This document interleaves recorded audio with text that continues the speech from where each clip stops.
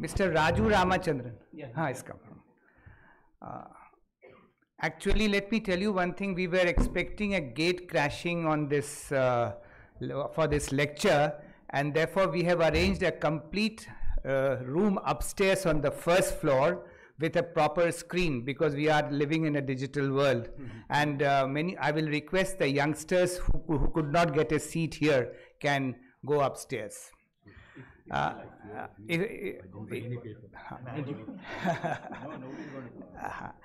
I always start this evening, because we had started this lecture from the year 2006. Mr. Sorabji delivered the first Tarkunde Memorial Lecture, and I always use some of the Urdu couplet to start this evening. We lawyers, particularly the eminent ones and very eminent arbitrators, are accused of charging very high fees. So on this, a couplet has been written by a poet, which says, "Kabza dila diya mujhe mere makan ka, mere jo hain wakil adimun nazir hain, पूछो जो उनकी fees तो अब उस मकान में खुद हजरत वकील रिहाइश पजीर हैं." My lawyer helped me to get possession of my house. He is blessed with unmatchable foresight. The fees, however, so high that it cost me the coveted house. I welcome all of you on behalf of our President, Justice Madan Lokur, our Vice President, Mr. Raju Ramachandran, our Secretary, Mrs. Manik Karanjawala, and also the members of the Tarkunde Memorial Foundation for the 14th Tarkunde Memorial Lecture, which is being delivered today by Honorable the Chief Justice of India, Honorable Justice Dr. D.Y. Chandrachud. The topic chosen by His Lordship is Upholding Civil Liberties in the Digital Age, Privacy, Surveillance and Free Speech. I have a small debt to discharge. Last year, the 13th Tarkunde Memorial Lecture was delivered by Honorable Mr. Justice Rohinton Nariman. During the course of the lecture, I used several couplets, and my senior Mr. Ryan Karanjawala told me that you have not used any couplet for the speaker. Let me tell you, the best couplet ever written, which will reflect the personality of Mr. Nariman, is by Ghalib. And Ghalib had said, I will explain it to you. Ye masail-e tasawwuf, ye tera bayan Ghalib, tujhe hum wali samajhte jo nabada khar hota. Your understanding of philosophy and your command of expression, I would have considered you to be a saint if you had abstained from alcohol.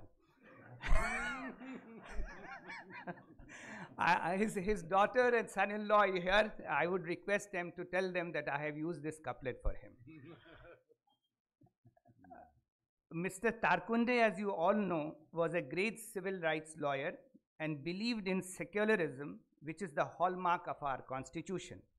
Let me share this small couplet from Allama Iqbal, who was himself a barrister from the Lincoln's Inn. बुतखाने के दरवाजे पे सोता है ब्राह्मण, तकदीर को रोता है मुसलमान तहे महराब, मशरिक से हो बेजार न मगरिब से हजर कर, फितरत का इशारा है कि हर शब को सहर कर. The Brahmin guards the fane and sleeps at gate. The Muslim in mosque's niche bewails his fate. Don't shun the east nor look on the west with scorn, since nature yearns for change of dust from dusk to dawn. I now have a pleasant duty to perform. I will request Mrs. Tahira Karanjawala, granddaughter of late Mr. Tarkunde, to present a potted plant. We are living in a time when, NCR is very polluted, so we are not giving bouquets. A potted plant to our chief guest, Honorable the Chief Justice of India, Tahira Karanjawala.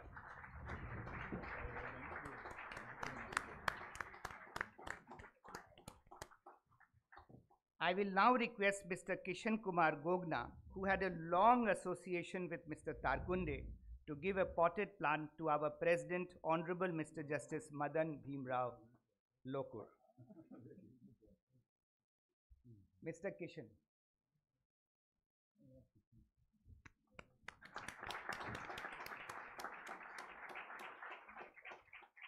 I will now request Mr. Ashok Panda, Senior Advocate, to give a potted plant to our Vice President, Mr. Raju Ramachandran.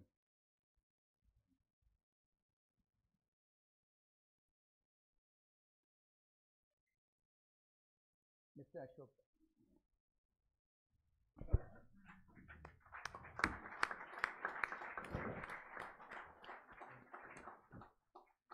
I will now request Mr. Raju Ramachandran, our Vice President, to speak about Mr. Tarkunde and also to briefly introduce our speaker, though he needs no introduction.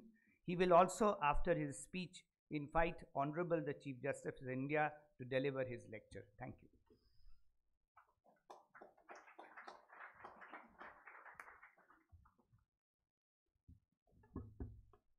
Good evening. Vittal Mahadev Tarkunde was born on the 3rd of July 1909. He had a rich and full life. In the course of his eventful life, he studied agriculture, then became a barrister. There's only one other lawyer I know who studied agriculture and then became a lawyer. He studied at the London School of Economics, returned to India in 1933 to practice law at Pune. The same year, he joined the Congress Socialist Party and the Indian National Congress, but left the Congress Socialist Party disillusioned with their vote against Subhash Chandra Bose. He then joined the League of the Radical Congressmen, led by his mentor M.N. Roy. In 1940, Tarkunde, along with M.N. Roy, resigned from the Indian National Congress on their decision to participate, along with the British, in the Second World War. He became a full-time member of the Radical Democratic Party in 1942. When he suspended his practice, he served as the General Secretary of the party till 1948, when the party itself was dissolved by M.N. Roy. The party's ideology was radical humanism. To propagate this ideology with M.N. Roy, he edited the Radical Humanist Journal and supported it with his own income. When the humanists of the world came together to sign the Second Humanist Manifesto, Tarkunde also participated in the deliberations and was a signatory to the manifesto. He resumed his practice in 1948, moving from Pune to Bombay. And within 9 years of his resuming practice, in 1957, he became a judge of the Bombay High Court.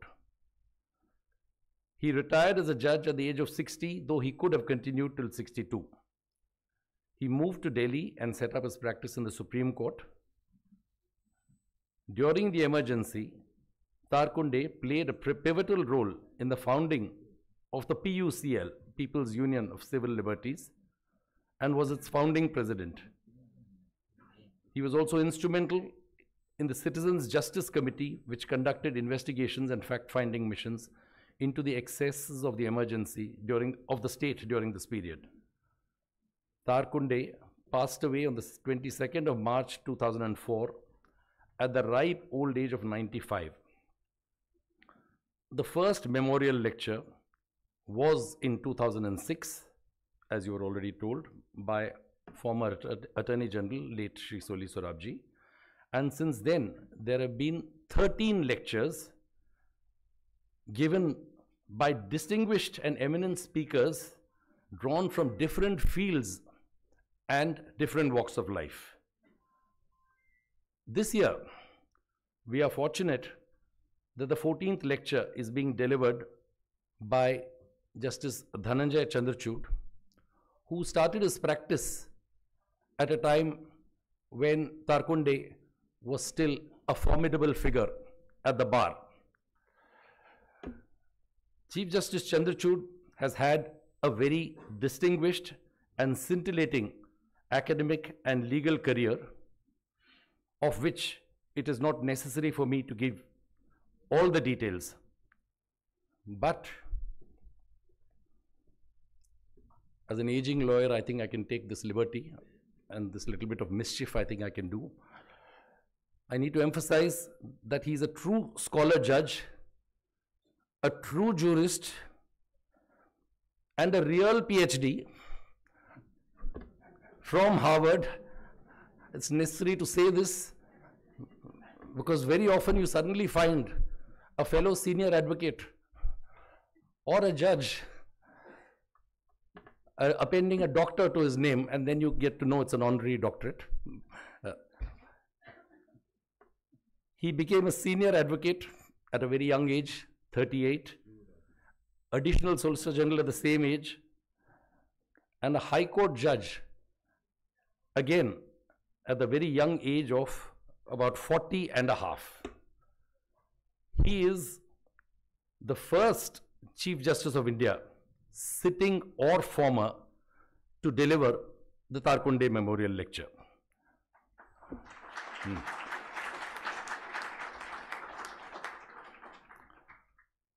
While as a practicing lawyer, I should not extol the virtues of a sitting judge beyond reasonable limits, I can say that the distinguished speaker today is a dynamic judge, both in terms of carrying the law forward and in revolutionizing the functioning of our courts through technology. He is a liberal judge, a compassionate judge, and a humanist. And his heart is where Tarkunde's heart was. May I now invite Dr. Justice D.Y. Chandrachud, Chief Justice of India, to deliver the 14th V.M. Tarkunde Memorial Lecture on Upholding Civil Liberties in the Digital Age, Privacy, Surveillance, and Free Speech, a subject dear to Tarkunde's heart.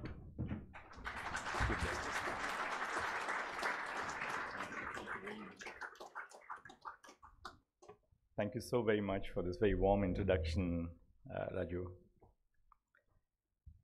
A very good evening, Justice Madan Lokur, Ijaz Maqbool, Mr. Raju Ramchandran, Manik, Ryan, and the family, and the distinguished guests present today.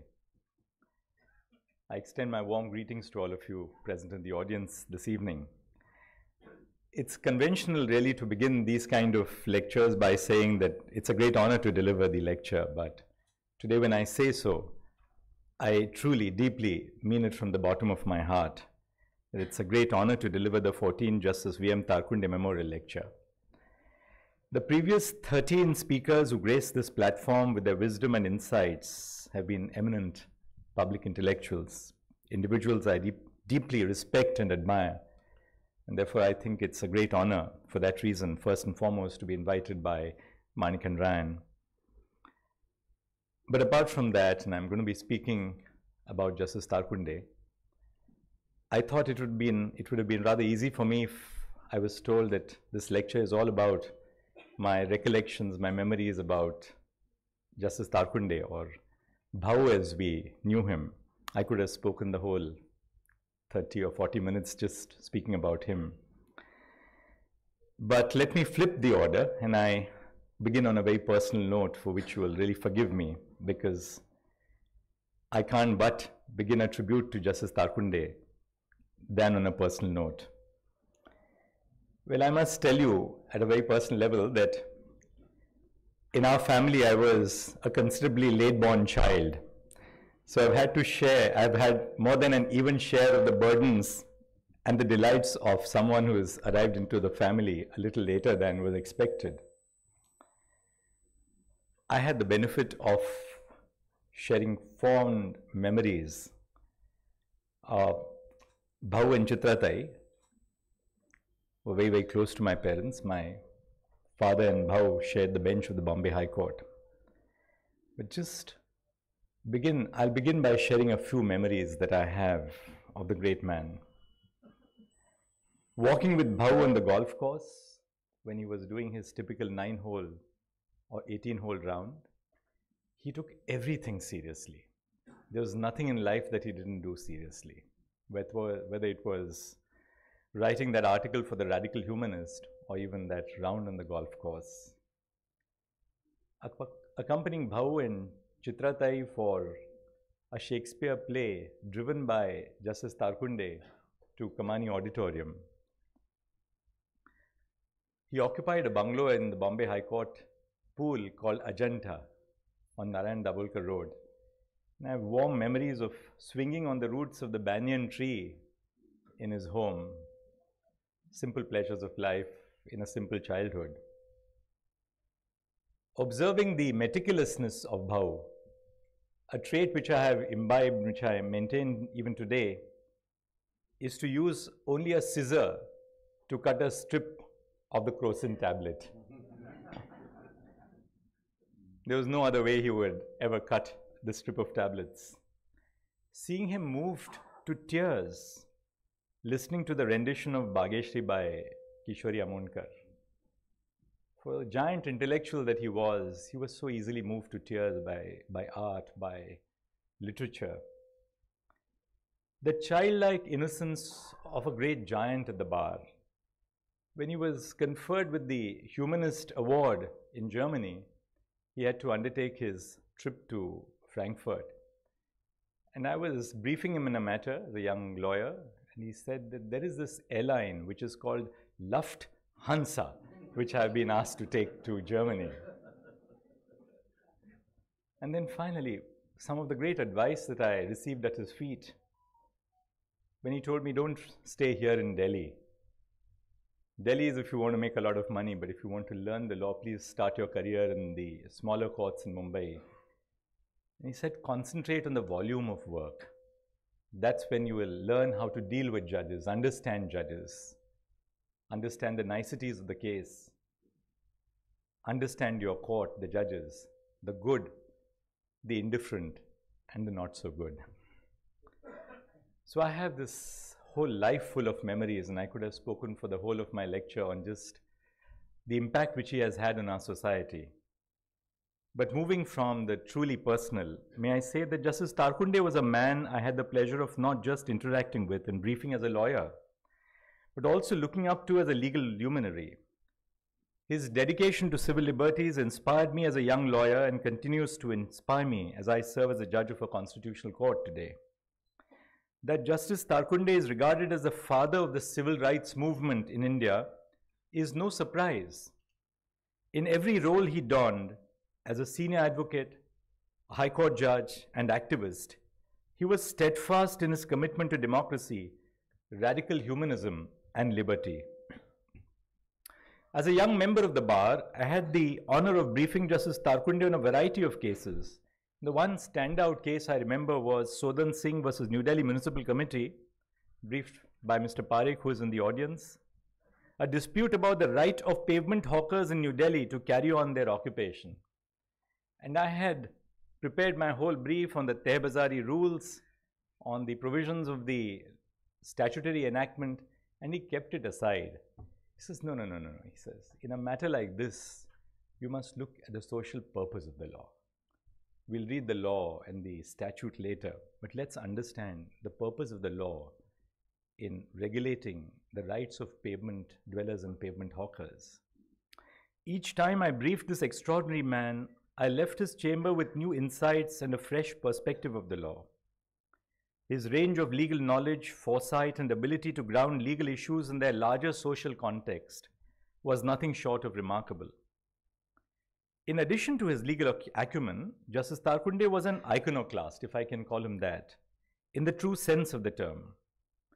Professor Shamnath Bashir, himself an illustrious scholar who was an ardent advocate of privacy and digital rights, the theme of today's lecture, described the term iconoclasm as a streak that challenges established wisdom time and again, a streak that refuses to stoop to the powers that be, a streak that thinks nothing of being attacked for attacking cherished beliefs. Throughout his life, Justice Tarkunde challenged established wisdom through his professional career and refused to stoop to the metaphorical powers that be.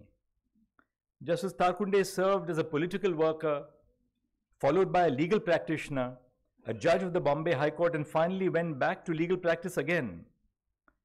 Justice Tarkunde was an ardent advocate of M.N. Roy's philosophy of radical humanism that sought a balance between revolutionary change and humanistic values.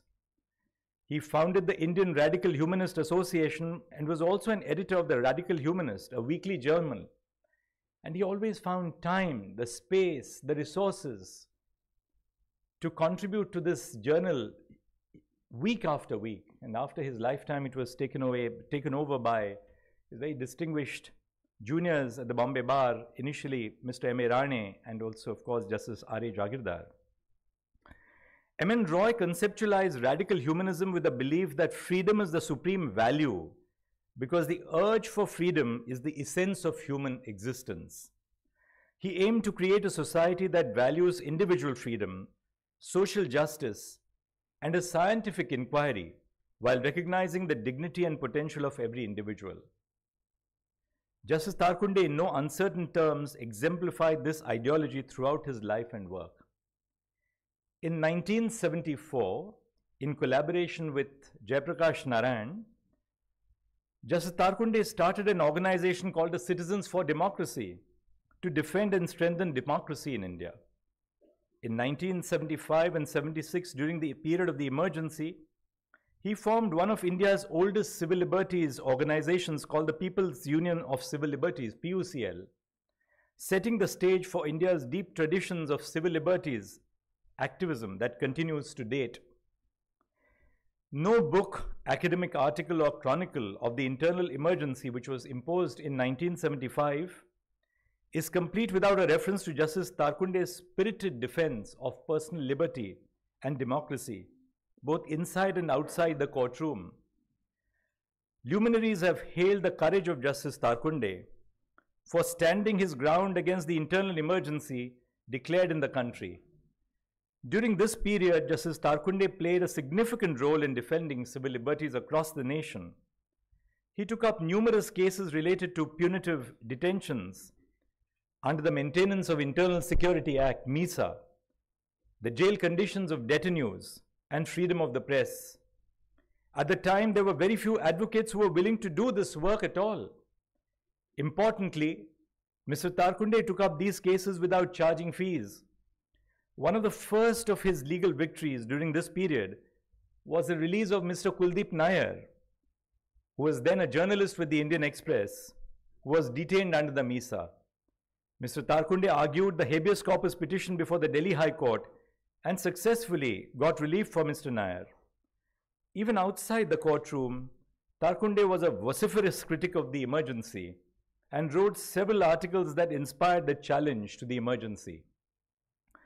That Justice Tarkunde has been at the cornerstone of India's older traditions of civil liberties, activism, is uncontested. Justice Tarkunde unfortunately passed away in 2004, though after leading a full life, when the digital age in India was relatively nascent. Today, however, there are emerging initiatives and civil society groups that aim to tackle issues such as online censorship, mass surveillance, and internet shutdowns. These initiatives run advocacy campaigns both inside and outside our courtrooms. They represent a contemporary form of protest and activism, which is rooted in Justice Tarkunde's tradition of safeguarding citizens' liberties.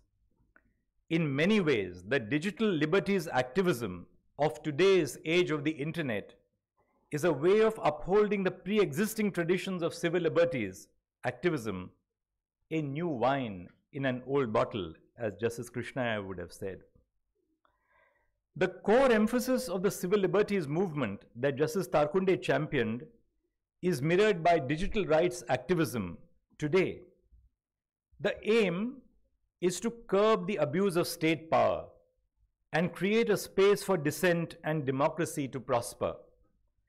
Not only are the aims of digital activism similar, but they share a deep-rooted bond on the ground as well.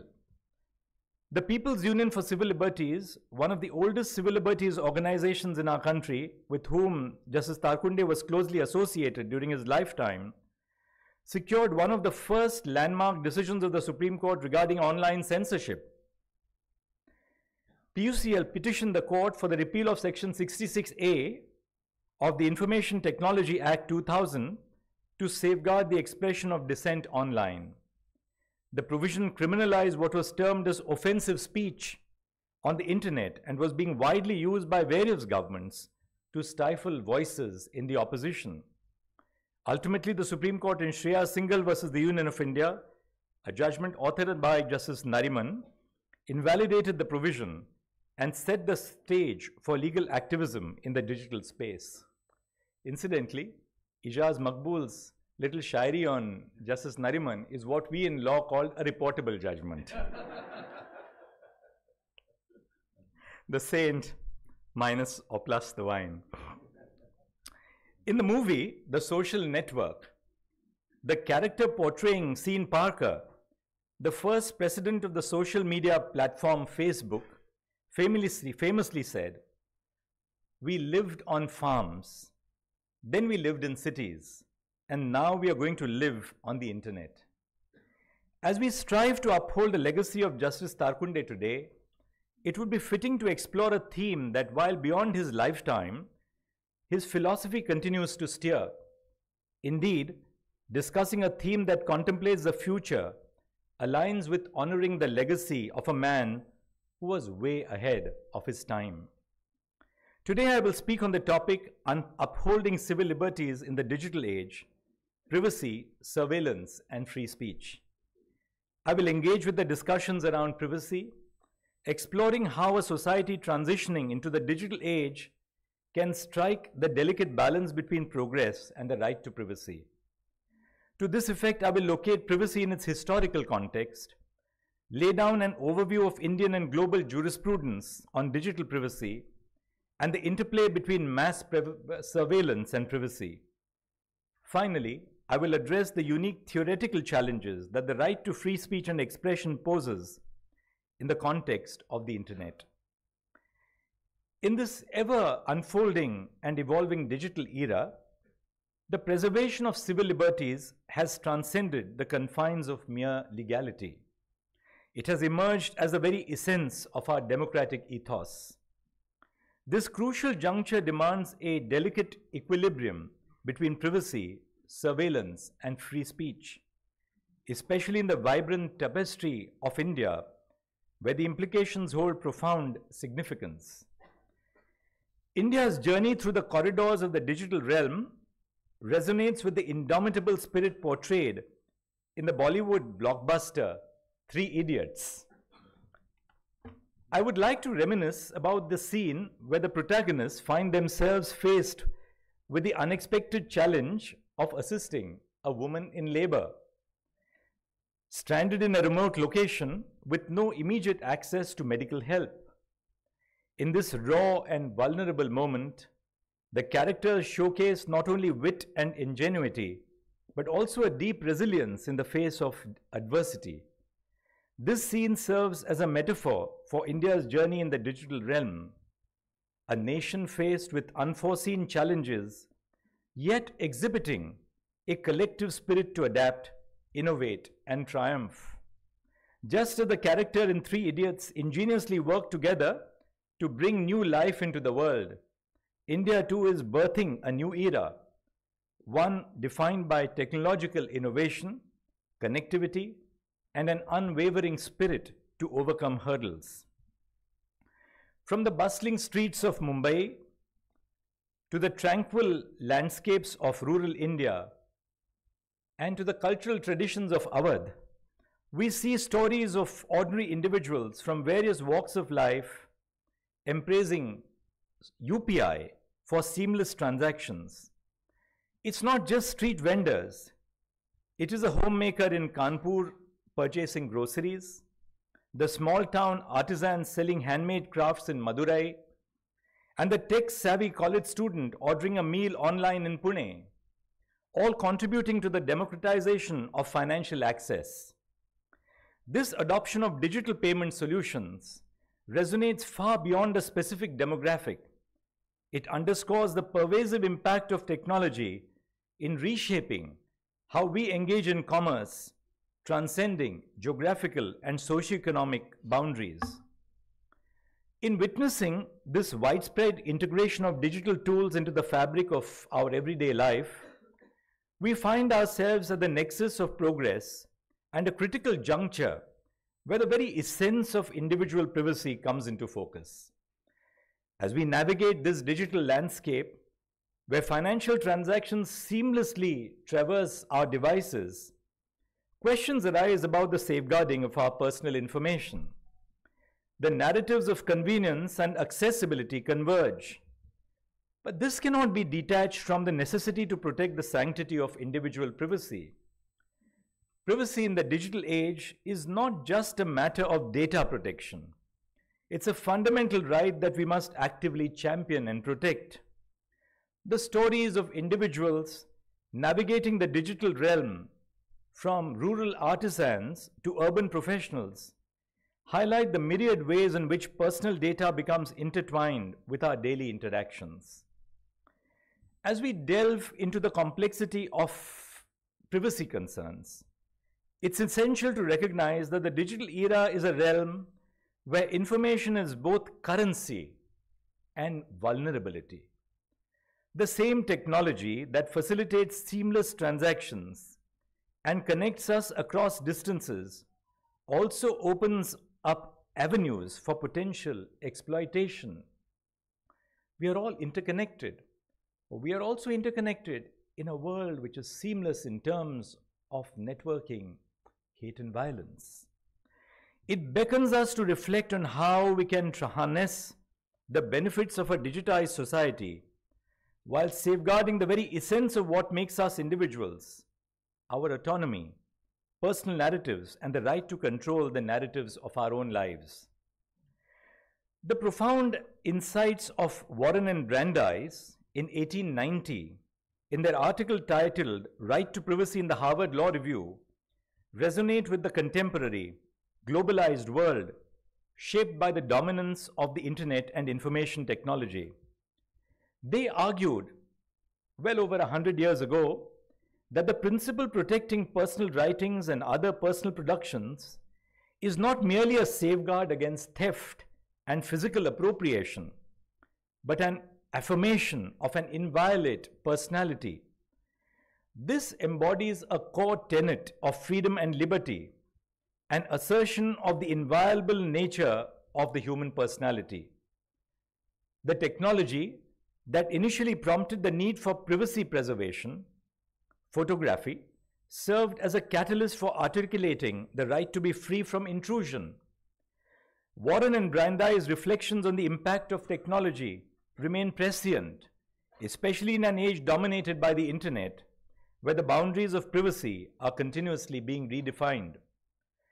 While contemporary accounts often attribute the modern conception of the right to privacy to Warren and Brandeis, history points to Thomas Cooley in 1888, who in his treatise on the law of torts employed the phrase, the right to be let alone. Cooley, in discussing personal immunity, underscored the right of an individual as one of complete immunity, the right to be alone. This historical context emphasizes the enduring nature of the concept and its evolution over time.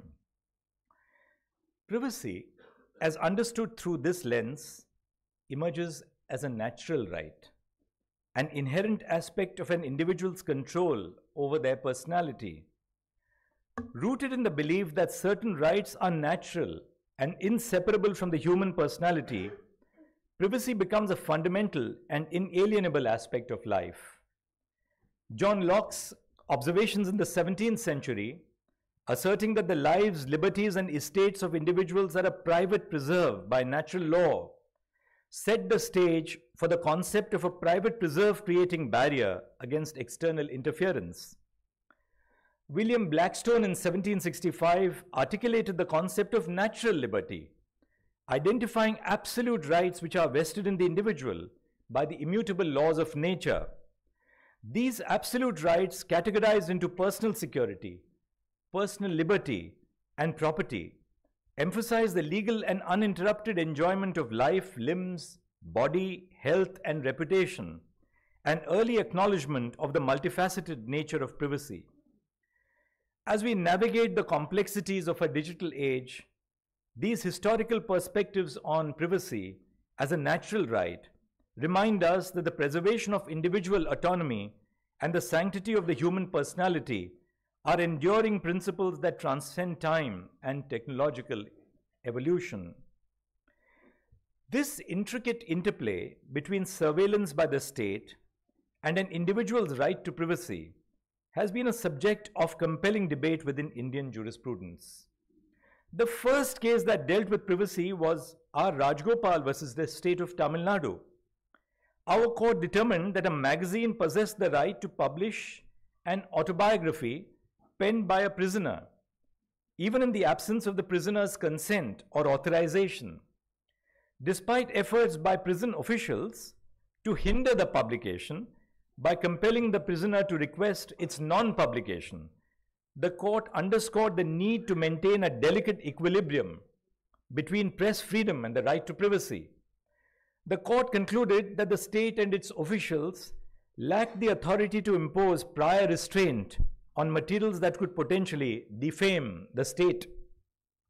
In the landmark case of People's Union of Civil Liberties versus Union of India, the court unequivocally held that telephone tapping infringes the guarantee of free speech and expression under Article 19(1)(a) unless authorized by Article 19(2).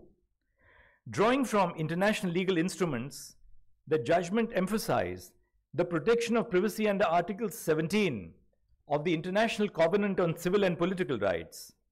This protection, the court asserted, must serve as an interpretative tool for construing the provisions of the Indian Constitution.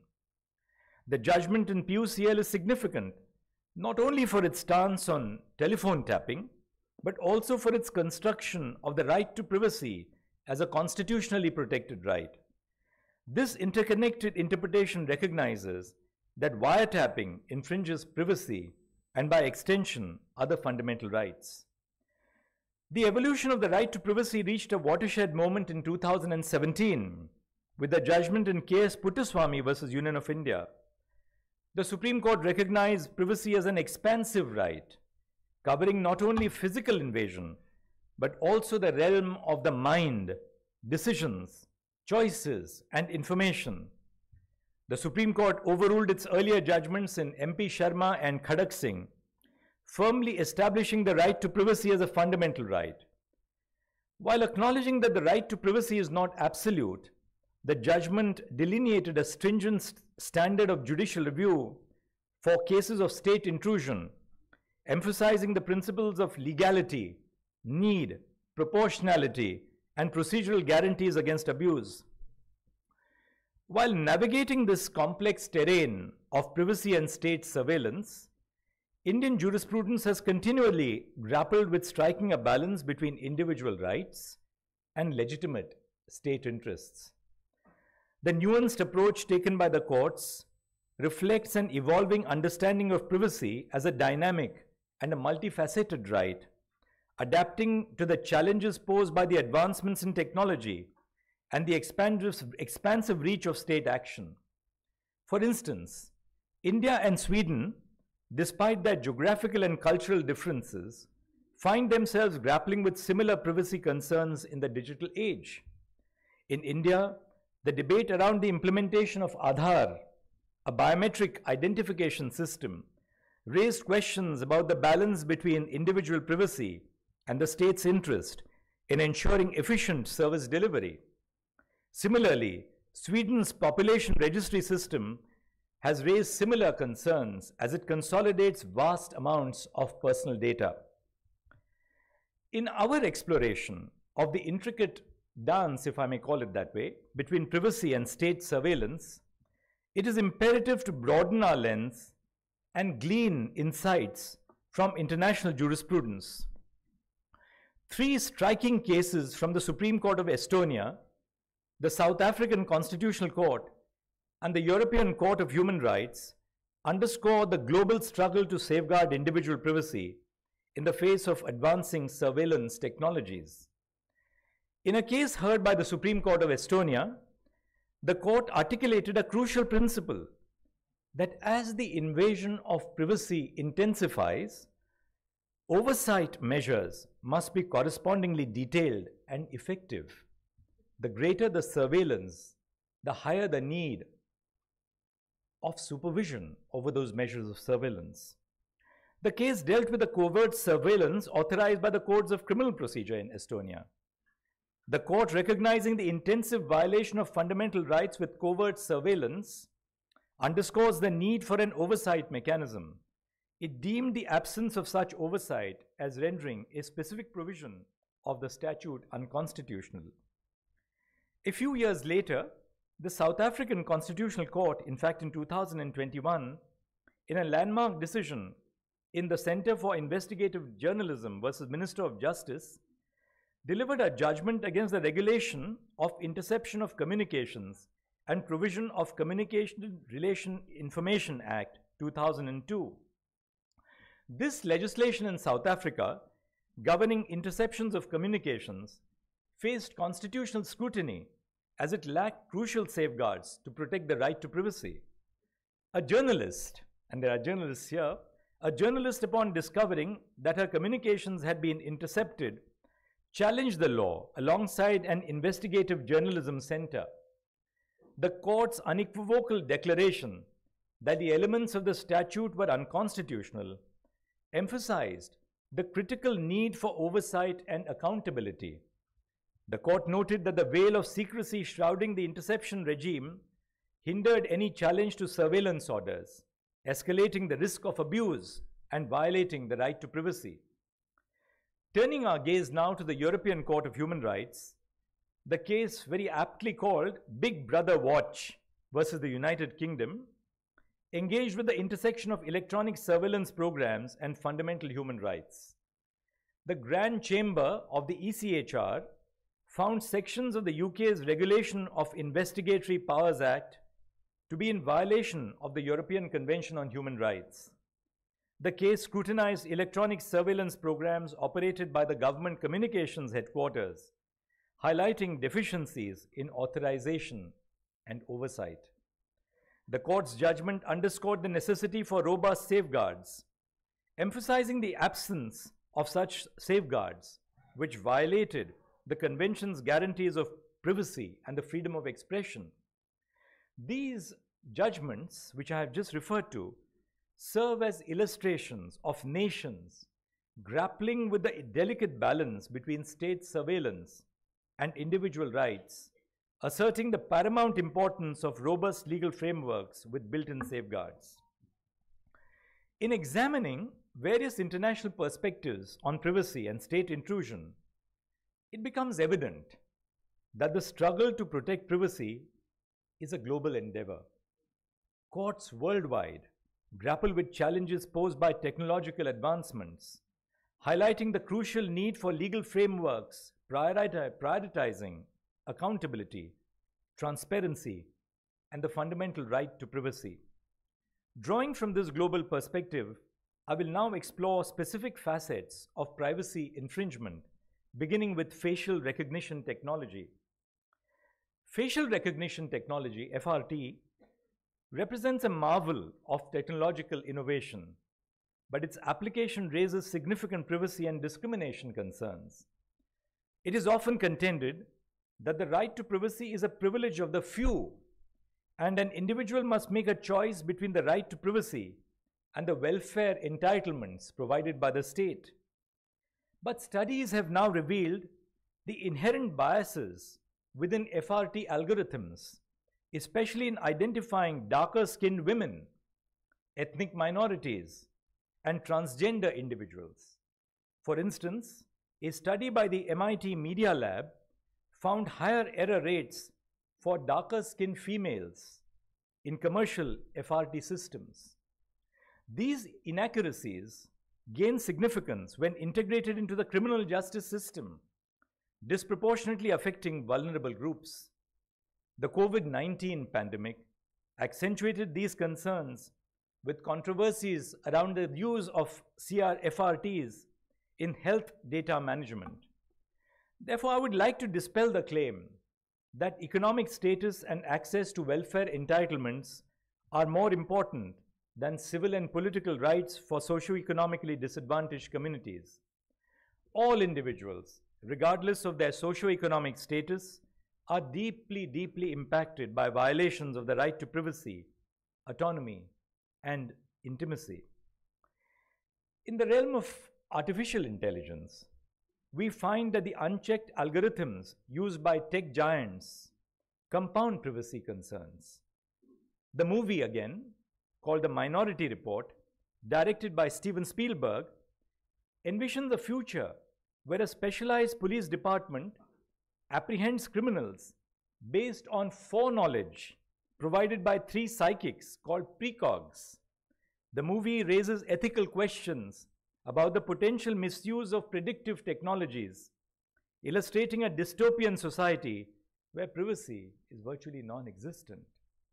The precognitive nature of AI depicted in the film poses profound dangers to personal privacy, as individuals are targeted for crimes they have not yet committed, challenging the very fabric of autonomy and individual rights. The dual nature of technology is apparent as a catalyst for progress, harboring inherent privacy risks. Surveillance analytics, despite its benefits in healthcare and crime prevention, prompts substantial privacy concerns. Practices such as web cookies and social media data harvesting have raised alarm bells. The Global Data Protection Regime or regulations implemented by the European Union sets a global standard, prioritizing individual privacy rights. However, debates persist, exemplified by conflicts between the US government and tech companies like Apple over encrypted data access, highlighting the security versus privacy conundrum. The Puttaswamy judgment introduced a stringent proportionality test, yet its operational complexities pose challenges, particularly in evaluating modern surveillance programs. Examining the constitutionality of global surveillance programs reveals significant challenges due to limited information on their operational reach. The lack of clarity hampers comprehensive evaluations of their adherence to constitutional standards. We don't know what they are doing, so how do we decide whether they are in breach of the Constitution? A collaborative effort between policymakers, technology companies, and informed citizens is therefore imperative. Robust oversight mechanisms, stringent authorization protocols, and increased public awareness without compromising ongoing investigation constitute the way forward. A pertinent example which I'd like to share is the UK's Investigatory Powers Tribunal, which functions as a judicial body overseeing surveillance activities, ensuring compliance with legal standards, and protecting individual rights. The delicate balance between technological progress and privacy preservation mandates a careful, synergistic approach. It necessitates legislative precision, transparent oversight, and an informed populace to ensure that technological strides do not come at the cost of fundamental human values. Finally, the last aspect of civil liberties in the digital age that I seek to address is upholding the constitutionally protected right of free speech on the internet. Very crucial to our times. Here, the traditional understanding of civil liberties can be distinguished from digital rights activism in 2 major ways. Firstly, the unprecedented proliferation of disinformation and hate speech on the internet have offered a serious challenge to the traditional ways of understanding free speech in a democracy. Secondly, in traditional civil rights activism of the sort that Bahu pursued, there was a classic state activist corporation relationship which played out in most of the struggles. Today, however, large social media corporations don't play the stereotypical role of being an entity that needs to be constrained or viewed as complicit with the state. When it comes to content moderation of online speech, there is a complex moral dilemma that arises in attempting to balance two key values. Firstly, upholding the freedom of expression. And second, the prevention of harm which may be caused by the spread of misinformation on the internet. There has been a plethora of discussion in recent times about the consequences of disinformation, the need for a regulatory mechanism, and the free speech concerns raised by such legislation or policies. Most criticisms of global anti-fake news legislation are based on concerns that such legislation can be overbroad and prone to misuse, thus restricting legitimate speech as well. Such issues about how to define disinformation and prevent selective misuse are essential. However, they put the cart before the horse. All liberal democracies purport to protect the right to free speech and expression. However, what remains contested is the application of this principle to concrete situations. The presence of laws against defamation, incitement to violence, and contempt of court indicate that free speech protection does not extend to all acts of communication. In deciding the contours of this protection, courts and lawmakers are applying a certain theoretical understanding of free speech. Where can disinformation be located in these theories?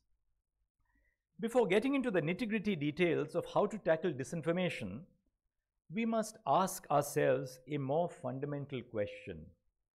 Is disinformation protected by traditional free speech theories and constitutional jurisprudence under Article 19 of the Indian Constitution?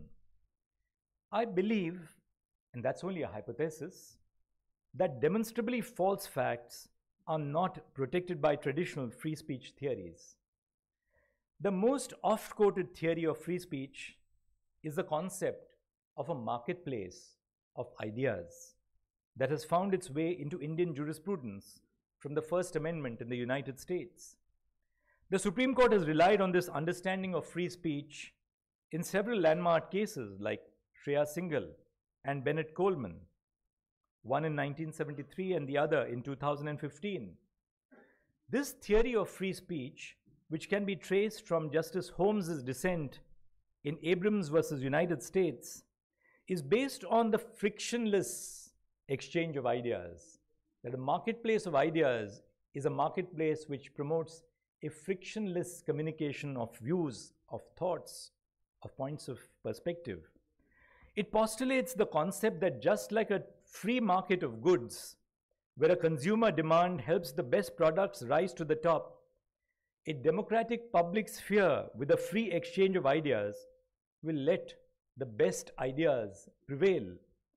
The usual presumption, therefore, is that under this theory, disinformation is a part of the marketplace of ideas, and the only way to counter it is with more speech.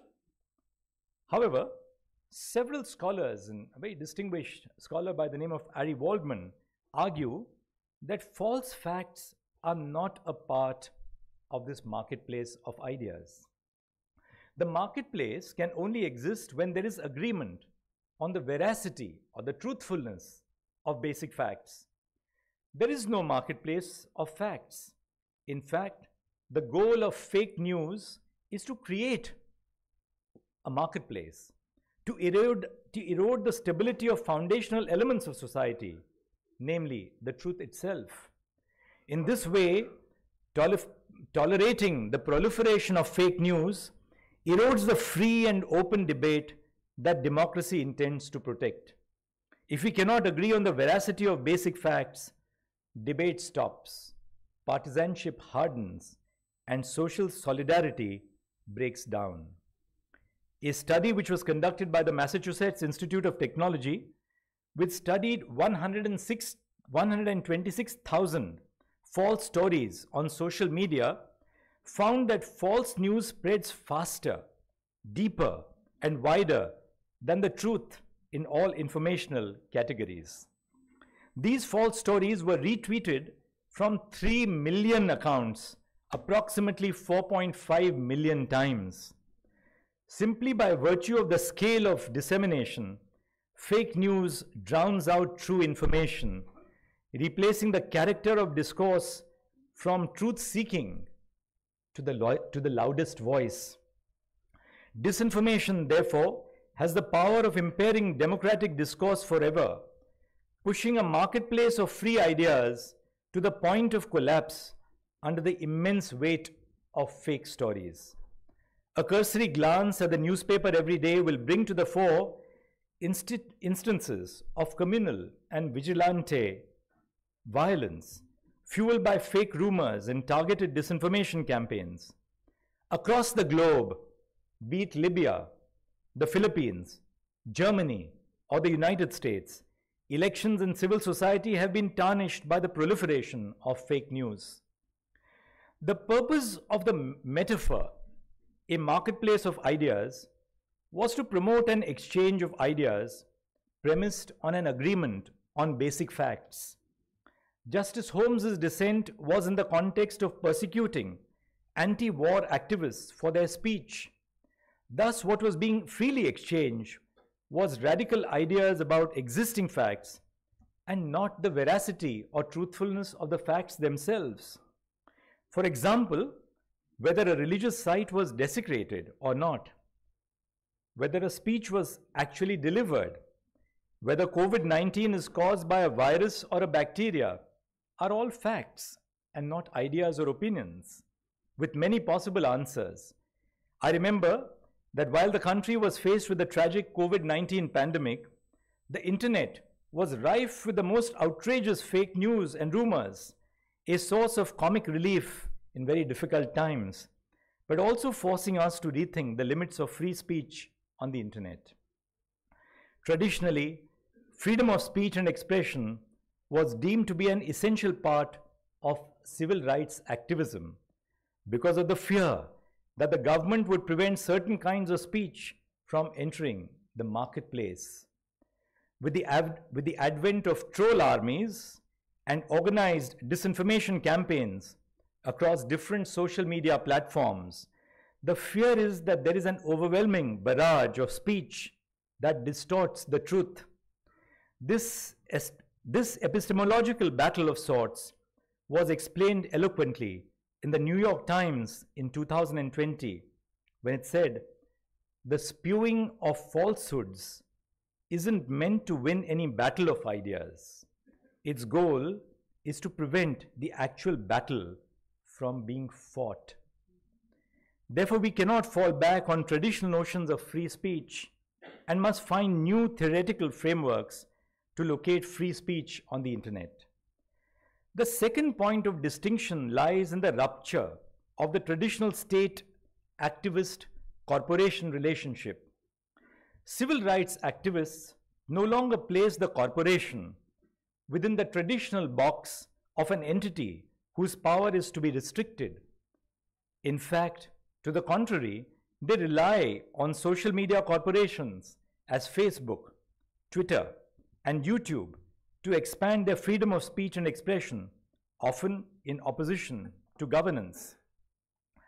In an article which is titled "Defending Our Digital Liberties, the Changing Contours of an Old New Civic Activism," a distinguished scholar, Ankita Pandey, argues that in the past, civil liberties activists had clearly defined battles.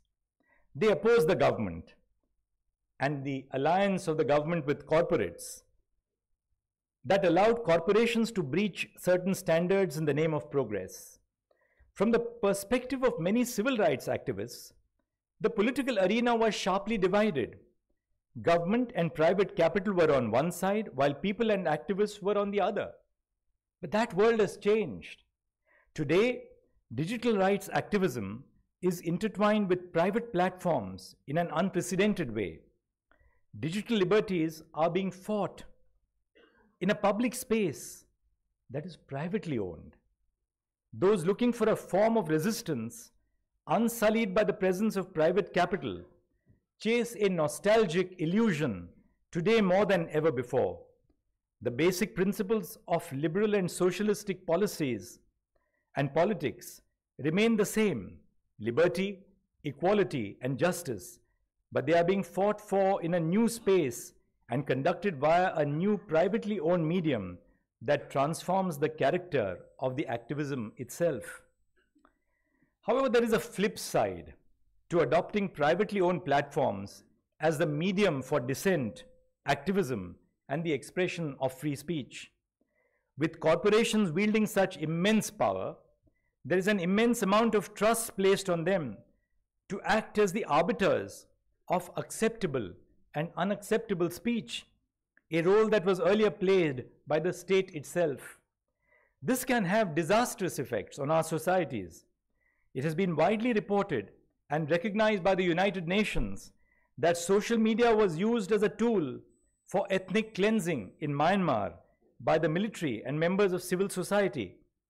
Unlike state actors who are held accountable by the Constitution and the electorate, social media platforms are relatively unregulated. This is another novel challenge that digital liberties activists have to find unique solutions for.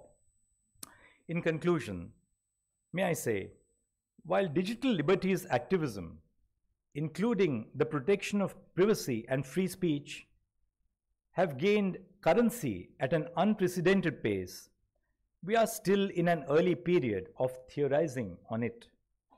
The civil liberties movement, led by luminaries like Justice Tarkunde, acted as a precursor to a larger narrative. In narratives, the very principles Justice Tarkunde ardently upheld are the guiding lights that beckon us in this era of digital transformation. This transformation is not just about technology. It is about the people and their rights.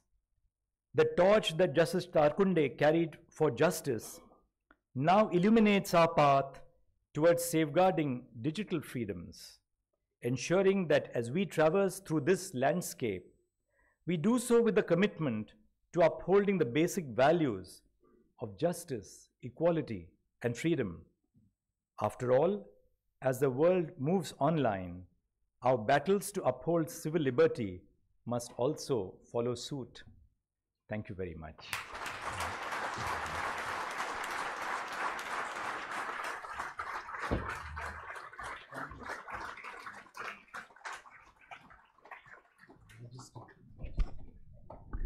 Thank you, my lord. Our Chief Justice is the head of the family, but he only suffers from one disqualification. He looks very young and very youthful to be the head of the family. Today in his speech on freedom of speech and expression, he has left us spellbound. And I'm reminded of a couplet from Faiz Ahmad Faiz, who had said, "Zuba pe mohar lagi hai to kya, zuba pe mohar lagi hai to kya, ke rakh di hai har halqae zanjeer mein zuba maine." I will now request our President, Justice Madan Lokur, to give his presidential address.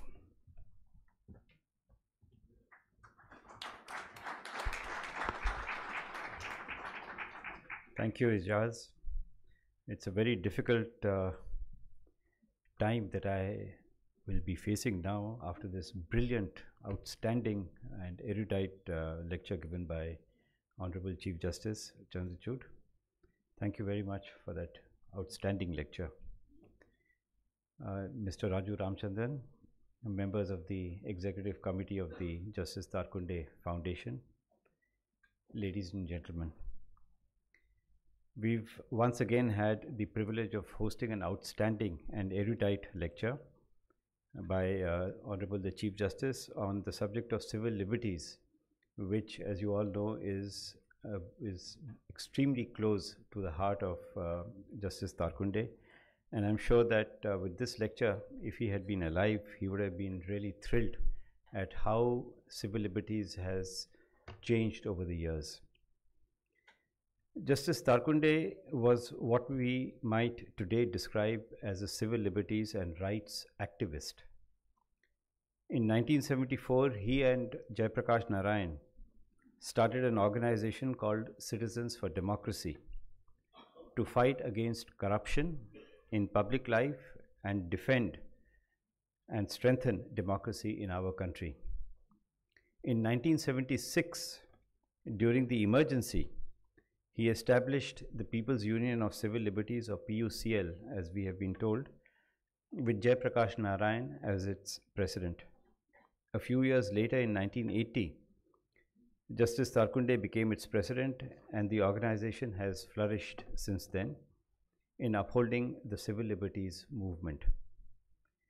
In a commemorative volume of his writings, Mr. Palkiwala described him as an outstanding social worker and political philosopher who has imbibed the social and political philosophy of radical humanism in all its manifold aspects, and has put the tenets and principles of that philosophy in his life.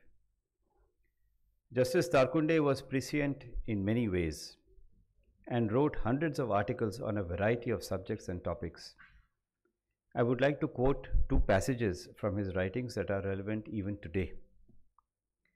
On the independence of the judiciary, he wrote in August 1981 in the monthly journal The Radical Humanist, and I quote, "We are witnessing today a virtual confrontation between the executive and the judiciary in the country. It arises from the insistence of the executive to have a decisive voice in the appointment and transfer of High Court judges. A similar claim of the executive in regard to the appointment of judges of the Supreme Court is implicit in the controversy." He believed, Justice Tarkunde believed, that judicial independence is necessary for us to continue to have the rule of law and enjoyment of civil liberties. Therefore, he wrote that it is for the people to participate in a strong countrywide movement for protecting judicial independence. Independence of the judiciary cannot be safeguarded by judicial action alone. Justice Tarkunde was a great votary of decentralization of power. He ascribed the steep fall in moral standards in public life to centralization of power. He wrote in 1980, and I quote, "Centralized power provides the motive for the unprincipled scramble for power in which most of the political parties are engaged. Collection of black money donations and deluding the voters by populist slogans and tall promises. These and similar practices are the main cause of the present moral chaos." In September 2003, he wrote about secularism and expressed the view that, again I quote, "In a multi-religious country like India, democracy can subsist only on the basis of secularism. A secular democracy does not require that the people at large should have no religious faith. What is required is that the bulk of the people should agree that religion should have no bearing on political issues, and that therefore there should be a separation of religion and politics."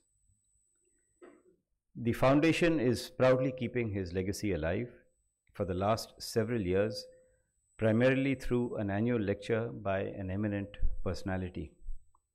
Today we have listened to the 14th memorial lecture. Fortunately, we have transcripts or recordings of earlier lectures and hope to publish them in the coming year. These lectures are a goldmine, like today's lecture, of views and thoughts on a variety of subjects of contemporary relevance, and will, I'm sure, enrich all of us. In the coming year, the Foundation hopes to enhance its engagement with civil society to further carry forward the ideals and aspirations of Justice Tarkunde. Thank you and all the best.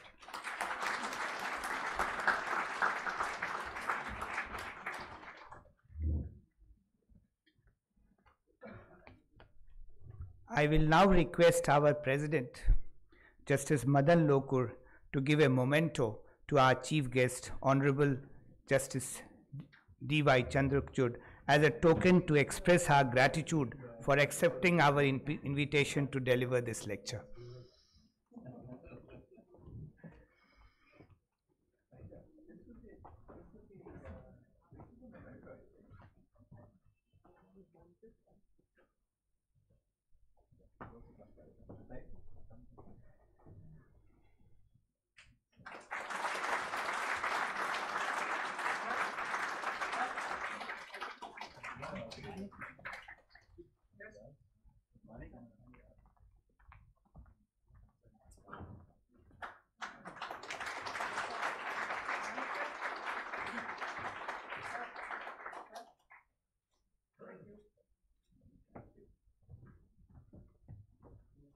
I will request our secretary to give a shawl to our chief guest today.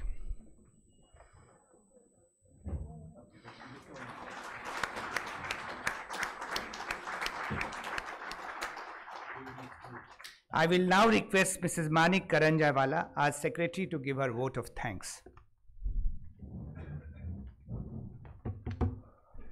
Honorable Chief Justice, Honorable Judges of the Supreme Court and High Court, distinguished guests, among whom is one of our previous speakers, Mr. Gopal Gandhi. Thank you, Chief Justice, for giving us a scintillating exposition of a subject which is of great concern to all of us.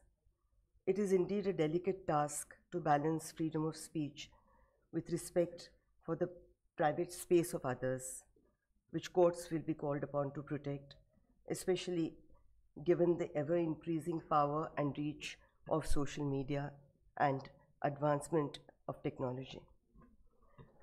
I'm particularly happy to have the Chief Justice as our guest to deliver the Tarkunde Memorial Lecture this year for another reason. His late father, Chief Justice Y.V. Chandrachud, and my late father, in whose memory we are meeting today, knew each other for many decades. They were colleagues at the Bombay Bar, brother judges at the Bombay High Court, and close personal friends. My father saw our present Chief Justice from a very young age and was always impressed with his ability, his intelligence, extraordinary capacity for hard work, and especially his concern for those who were less fortunate than himself. A little known fact might be that as a schoolboy, he taught the children of the staff members of his father's judicial residence, quite unusual for a young person of that age. There were many subjects on which my father and the Chief Justice would have been in agreement, particularly the crucial importance of civil liberties, the right to dignity of the individual, and respect for the rule of law. He would have been proud and happy to see the Chief Justice agreeing with the argument that he himself had advanced while arguing the ADM Jabalpur case and the reversal of the ratio of that case. He would have also appreciated the several judgments delivered by the Chief Justice regarding the rights of the marginalized sections of society and against executive overreach. It is a rich legacy. Thank you, Chief Justice, for sparing your invaluable time. We know how incredibly busy you are. I would like to thank my distinguished audience.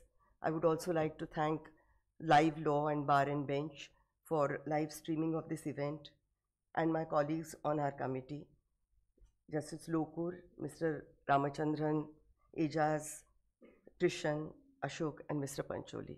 I'm extremely grateful to all of you.